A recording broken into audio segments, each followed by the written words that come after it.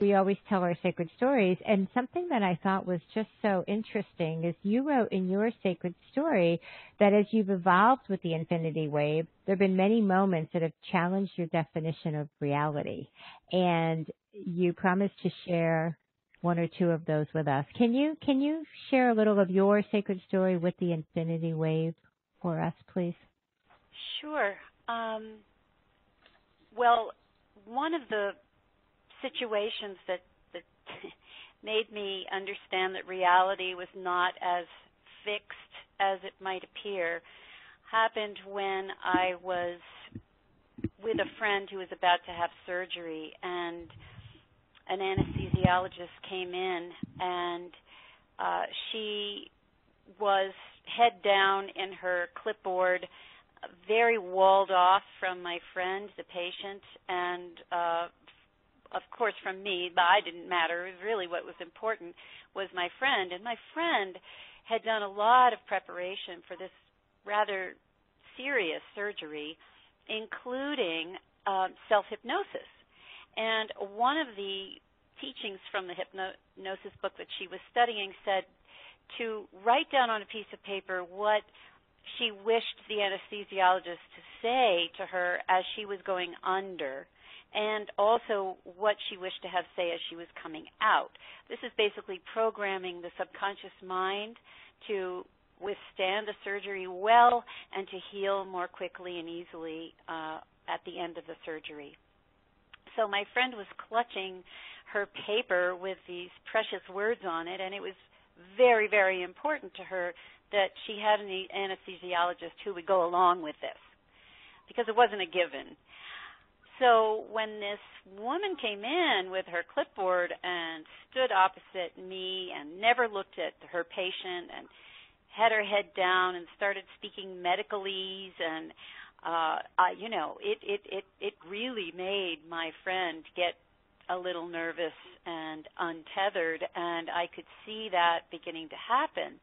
Now, this anesthesiologist had on a very unusual surgical cap, and I noted it. And as I'm looking at my friend and seeing this anesthesiologist, I thought, I don't really like this picture. I want a different one. And out of me came a forceful infinity wave right out of my solar plexus. And as this was happening, I spoke the words with a very flat tone, "I like your hat," just like that.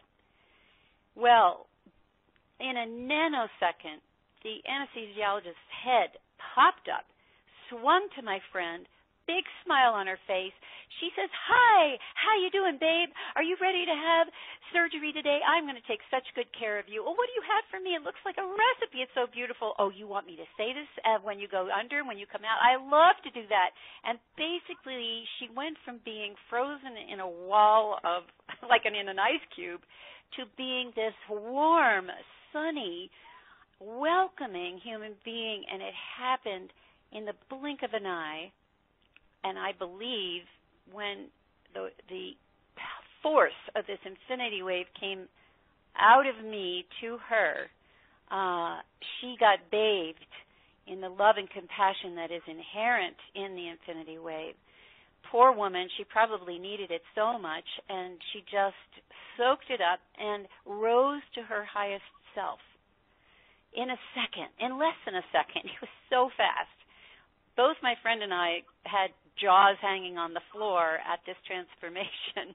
We didn't get a chance to talk about it until well after surgery, but when we did, we compared notes, and sure enough, we had experienced the exact same transformation in this woman. The only piece that my friend didn't know was that this wave blast had come at the anesthesiologist.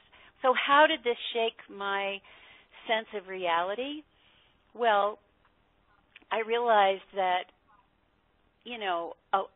what we think is fixed, a situation that looks to all the world as being set and that we cannot affect it, that just isn't the case. When we send love and compassion to a human being, whether they're right in front of us or all the way around the world, because we live in a quantum world, the effects of that are felt and does change reality. The reality was one way 1 second and another way the next second.